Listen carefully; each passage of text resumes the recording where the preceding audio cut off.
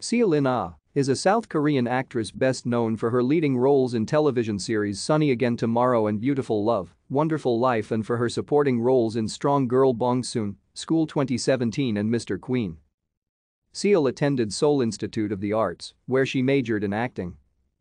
Seol made her acting debut in 2015, where she played a minor role in The Producers and Flowers of the Prison in 2016.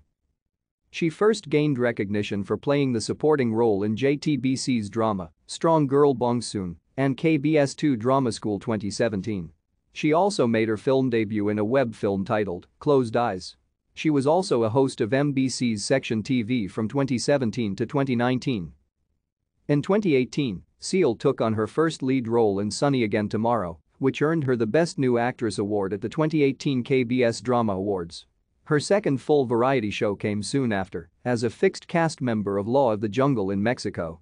She also played a supporting character in the drama Special Labor Inspector in 2019.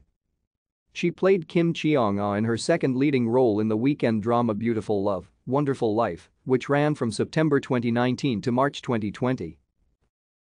Thank you for watching. Like and subscribe if you would like to view more of our videos. Have a nice day.